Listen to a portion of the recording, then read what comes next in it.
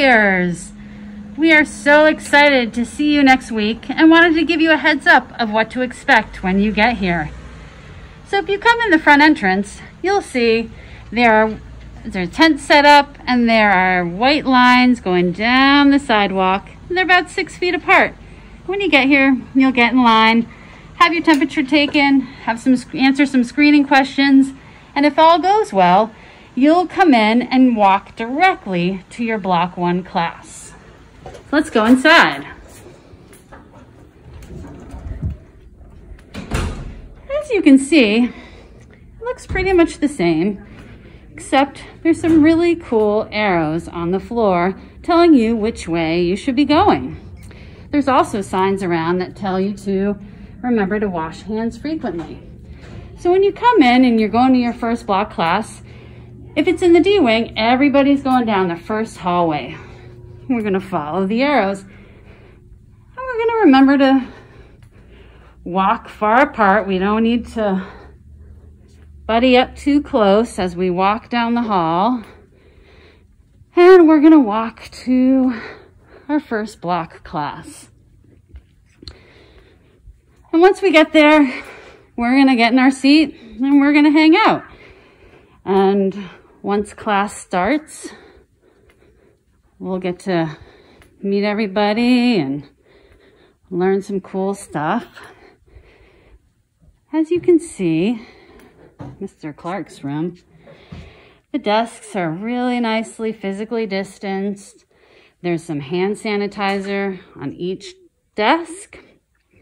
And after each class, the seats and desks will get wiped down.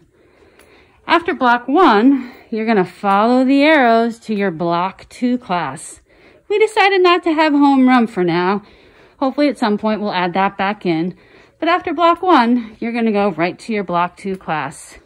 And say you are Mr. Clark's and you need to go to the guidance office. Guess what? You're going to get to walk all the way around because we got to remember to follow the arrows. Once you get to your Block 2 class, you'll have an opportunity to take a break and have a snack and listen to announcements, and then Block 2 will start. As you can see, the library is a little bit different. The tables are pretty far apart, and there's some new classroom space built in. One of the really cool things about a school with no walls is we can move the partitions and make all the spaces better. Here's another example classroom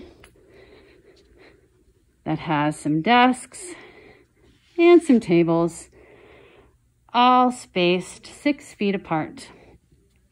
Another really nice thing about the school is we have lots of really nice outdoor space. And I know teachers will be, I gotta follow the arrows.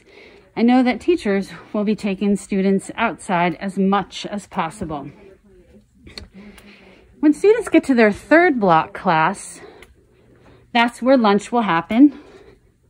And after lunch, your class will start. And then after Block 3, you'll walk directly to your Block 4 class.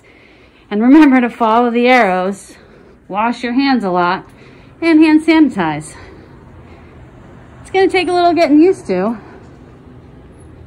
but I think pretty quick you all realize how easy it is to follow the arrows, keep your space, and enjoy being back in this awesome building.